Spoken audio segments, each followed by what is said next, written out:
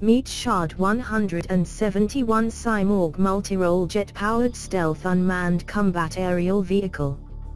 It is manufactured by Iran. This drone is being designed for intelligence gathering, reconnaissance and attack operations. By design, it is a flying wing. It is constructed mostly out of fiberglass. Iran claims it can be armed with 4 laser-guided munitions. It is tactical in nature. It can be mounted on a vehicle and doesn't need a runway. The vehicle, by driving fast, supposedly gives it enough lift to gain initial altitude.